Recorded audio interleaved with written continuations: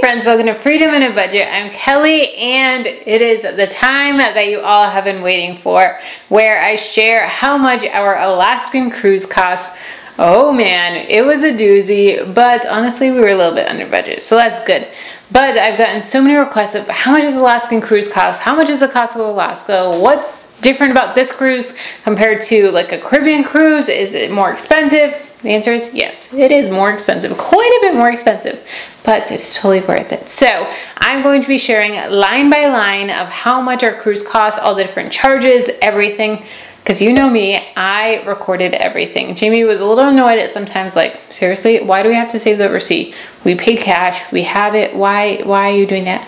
Because I have to share with everyone. I need them. I need the receipts, guys. So I'm going to be sharing everything with you. I do want to say that I do have this budget template on Etsy for you guys. I have a vacation budget template, which is so much fun. I also have a monthly budget, an annual budget, and a wedding budget. That's the last one. So 4 templates right now on my Etsy shop. So go check those out. If you want, you can also convert them to Google Sheets, which if you do that on vacation, then you can do it right from your phone, which is really cool. I probably should have done that. So if you want, you can convert to Google Sheets. Super easy to do, and it'll all be linked down below. So let's get to Excel. All right, guys, we are here in Excel, and I have my screen next to me, but I'm going to be trying looking at you guys as much as possible, but if I'm going back and forth, that's why. But I wanted you to be able to see me as I do this. So here is my vacation budget. As you guys know, I have this on my Etsy shop, and it is ready for you guys to download. So I will have a link to that down below, as well as my other budget templates as well will be down below. So vacation budget, destination is Alaska Cruise in Seattle.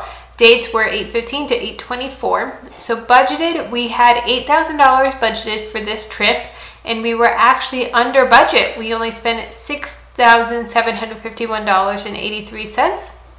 So we were about $1,250 under budget, which is awesome. Then here we have some different columns here. So we have the category column, what happened. The budgeted amount is in this column right here under C. The actual column is right here under D. And then the over under is in E column. So first up was airfare. So we did not have to pay for our flights or anything like that. That was all covered through our mileage.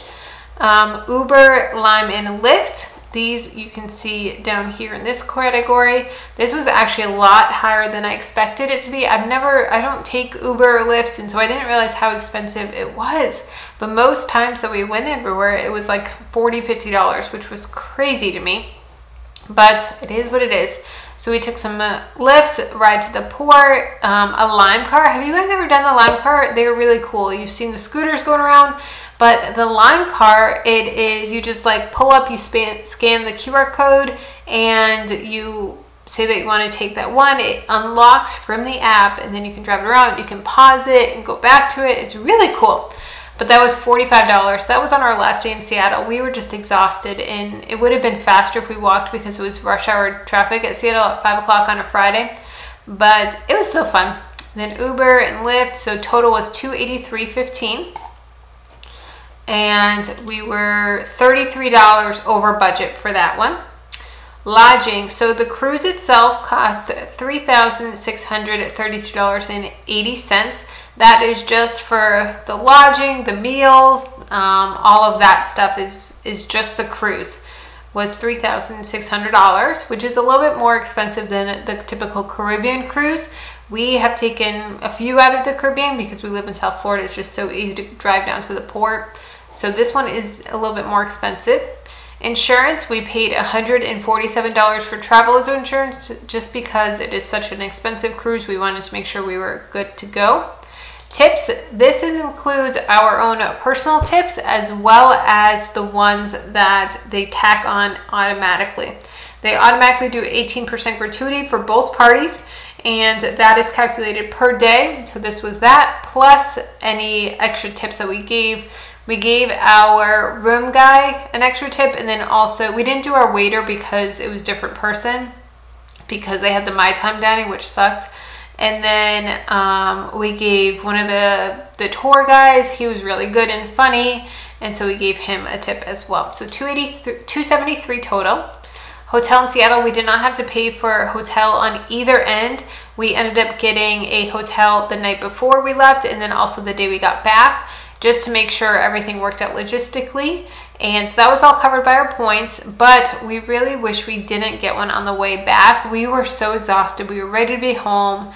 It was such a long trip. So we actually looked into canceling our hotel and changing our flights, and it was like $1,000 to change our flights, and we were like, no, that's not worth it. So we still had fun, but that's okay.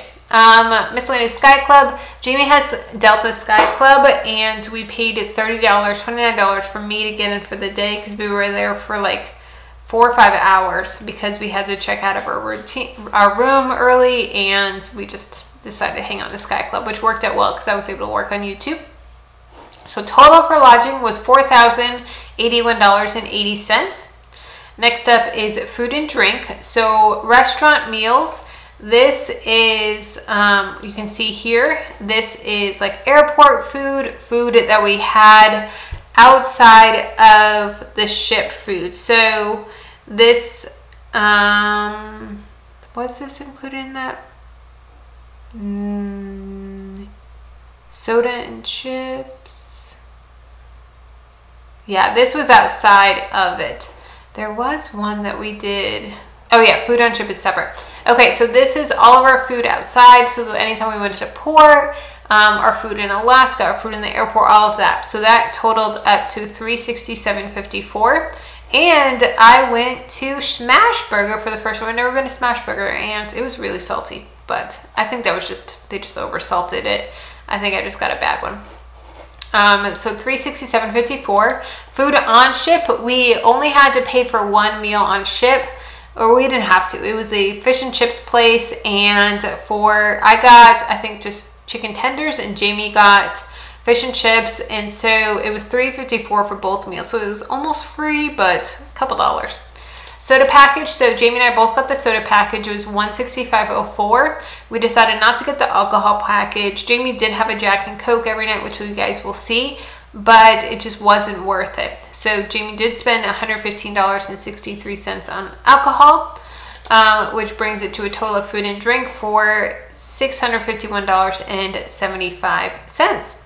All right, next up is entertainment. So dog sled helicopter. This was one excursion I was really, really looking forward to, and I was so bummed that it got canceled. It sucks. So this was one where you took a helicopter. This was in Juneau. You took a helicopter up, and then you went dog sledding to a glacier, or over to a glacier, and then went dog sledding on the glacier. It was going to be so cool. And it got canceled because of the weather.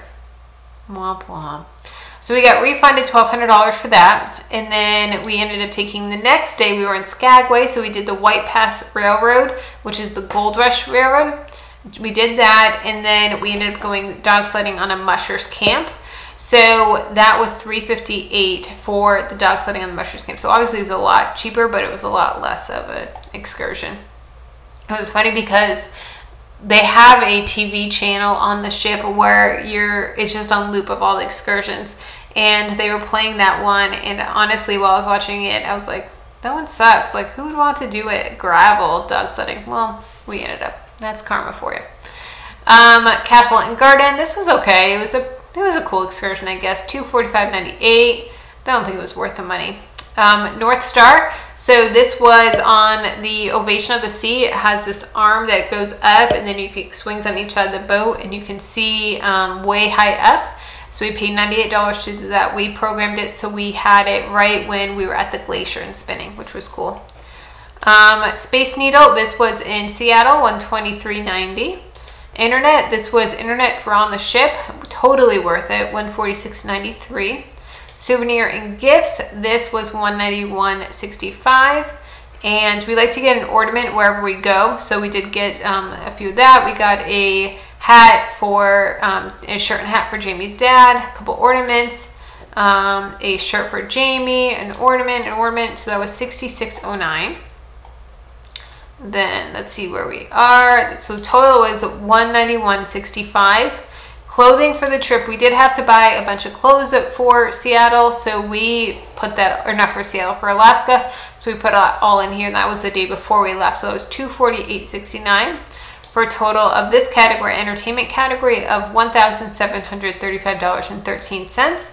So total out was $6,751.83, and like we said, we were $1,248 under budget, so that was awesome. All right, guys, I hope that was helpful. So much fun to go over everything with you guys, and I love me some Excel. I love it, love it, love it. So Alaska was amazing. As you guys saw, we enjoyed it so much. I am going to be putting together a full vlog of everything that we did, and the dog sledding and all the different things, and so stay tuned for that, and also one of Seattle. I just have to edit them. Haven't done that yet, so stay tuned for that. It will be coming. And next up is what to pack for Alaska. It is a full packing list video, and then I also have a blog post about it. So watch next what to pack for an Alaskan cruise.